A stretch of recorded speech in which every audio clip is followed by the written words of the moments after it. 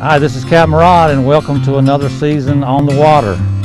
Well, everybody's revved up about spring coming, whether you want to get out and wakeboard or just boat ride, pontoon ride, or of course I say the best for last, fish.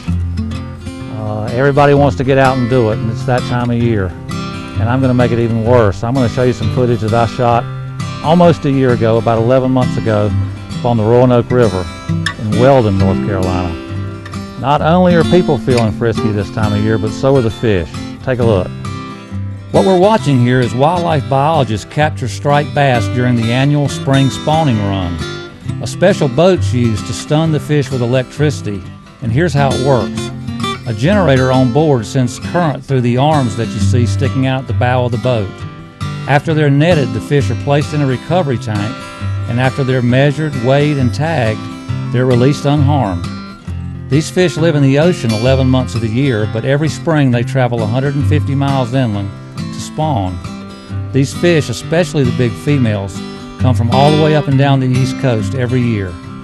Matter of fact, the two biggest fish tagged here last year were both caught within 60 days after they were tagged. One was caught off New Jersey, Massachusetts. That's some great footage from the Roanoke, and remember, the stripers here on High Rock do exactly the same thing.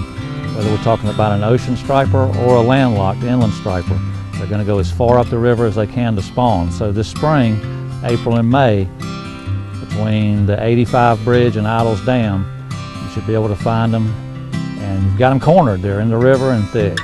So give it a try.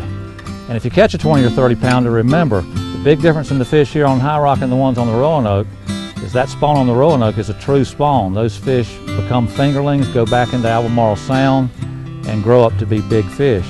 Here on High Rock, it's a false spawn. The only way to replace a striper here on High Rock is for North Carolina Wildlife to produce a fingerling, bring it to the lake, and put it in. So next time you catch a 20 or 30 pounder, think twice before you take him, because it's going to take 8 or 10 years to bring one back. I'm all for eating them fresh that night, but stocking the freezer just takes away that same fun you just had from somebody else. Think about catch and release. I'm Captain Rod on the water. Thanks a bunch. Talk to you soon.